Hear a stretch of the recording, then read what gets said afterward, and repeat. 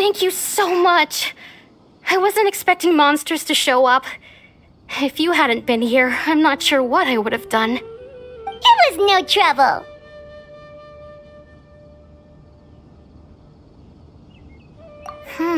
Now that I think about it, the healing trolls around Vilmara village have been a lot more active lately. They seem agitated and would often attack anything in sight.